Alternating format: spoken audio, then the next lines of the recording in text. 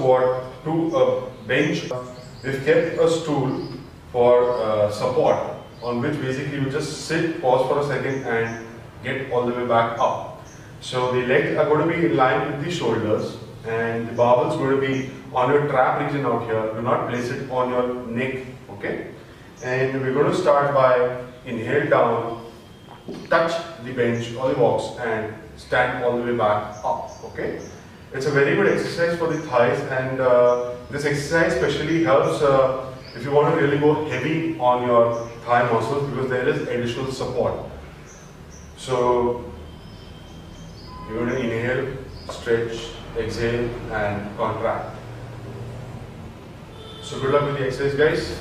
We'll see you. Deep breathing, googling about